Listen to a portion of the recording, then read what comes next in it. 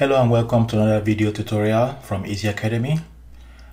Today's video is going to be about the Confluent Parallel Consumer, and it's going to be a multi-part series where in each and every subsequent episode within the series I'll be talking about different topics and concepts within this particular framework of discussing why the Confluent Parallel Consumer was created by Confluent, when you can use it, how it works, and some of the use cases that it addresses and solves for you.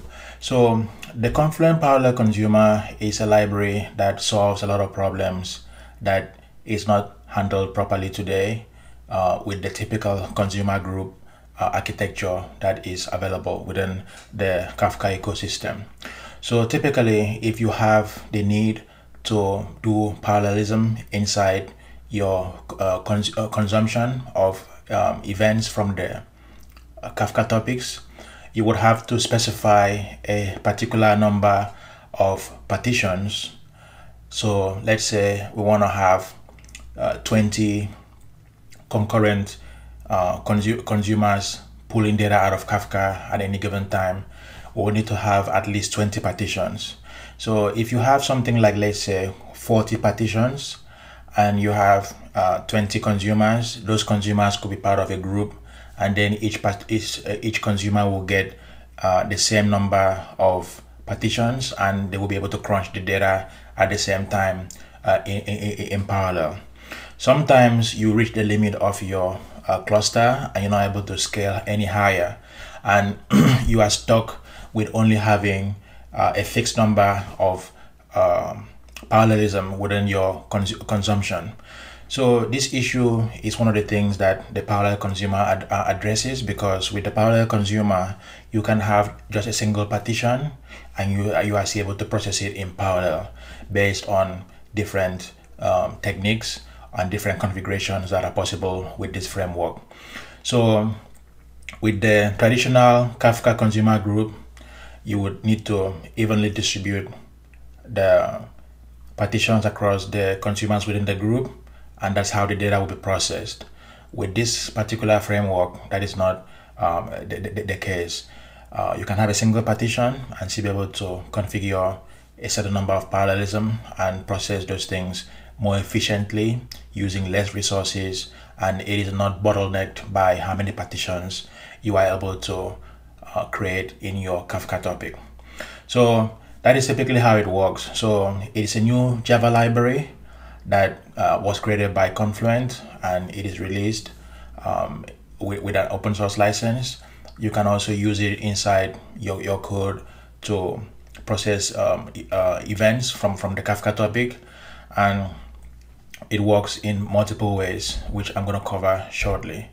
So the first way in which this works is called key level parallelism. So with this, you can have just a single partition in the topic, but you can specify the number of parallelism you want to have. Let's say you want to have 50, you want to have 100, or whatever you need to configure.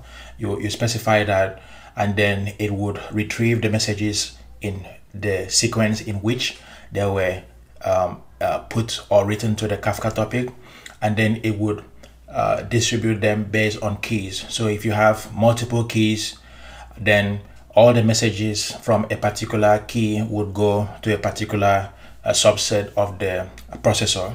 So this key level based parallelism is processing messages in parallel, but all the messages from a particular key are going to a particular thread within the processor, and it's happening in sequence. So the ordering guarantee is still present, and you can use this without being limited to how many partitions you have.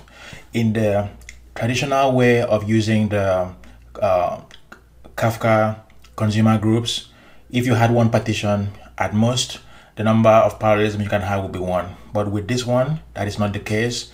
You can have any number of partitions you want, one partition, two partitions, and you can now specify how many concurrency levels you want, and that would process it.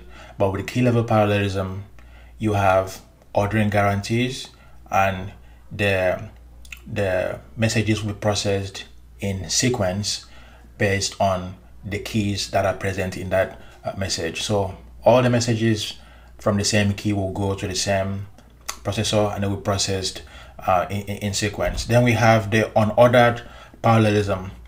This is different because it is not processed based on key.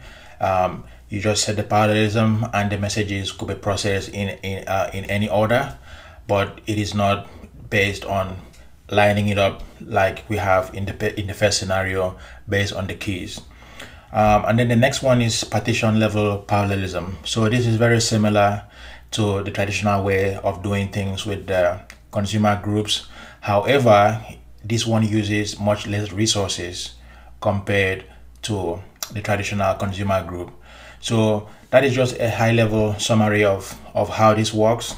And if there is a particular concept you would like to see in upcoming videos, you would just put that as a comment in the comment below, and I will be able to take that feedback and I would use that to modify my sequence of episodes or the particular content that I'm showing. In the next video that I'm going to create in this particular series, what I'm going to do is show you how to set up your IDE, bring in the dependencies that will provide this particular framework, and then use it to test out these 3 levels of parallelisms. So we'll start with the key level one, and then we'll do the unordered one, and then possibly in the 3rd video we'll work on the partition level parallelism and then show how that is different from the typical consumer groups that we have with the regular libraries for Kafka clients.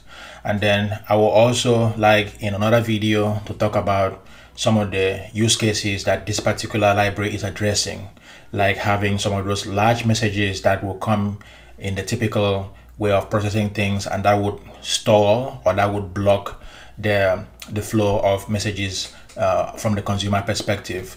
So some of the challenges that this particular library is solving, I would like to highlight that in subsequent videos. But for now, this is just a high-level introduction, and if you have anything that you would like to see, please feel free to put it in the comments, and I would include that in the upcoming episodes next week. So this is my channel. You can follow me on Instagram, on Twitter, on GitHub by using my handle Easy Academy. You can also visit my website easyacademy.com to take a look at some of the content and the courses that I provide on massive data processing using open source software. So if you like my channel, please feel free to share it with other people that you think will benefit. You can also subscribe to the channel and also like this video and click on the notification icon so that when subsequent content are available, you will be notified immediately and you'll come and check it out. So thank you very much for your time in this particular video, and I will see you in the upcoming videos for this series. Thank you.